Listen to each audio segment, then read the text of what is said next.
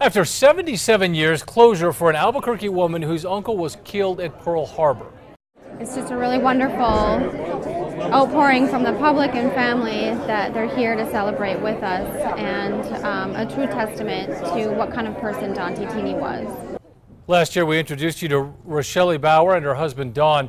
Bauer's uncle, 19-year-old radio man Dante Sylvester Tini, was killed on board the USS Oklahoma.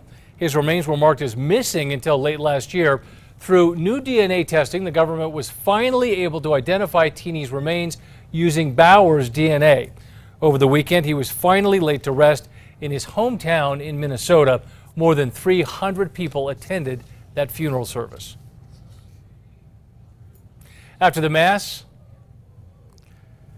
a procession escorted the Tini's casket to Calvary Cemetery, where he was laid to rest next to his parents with full military honors.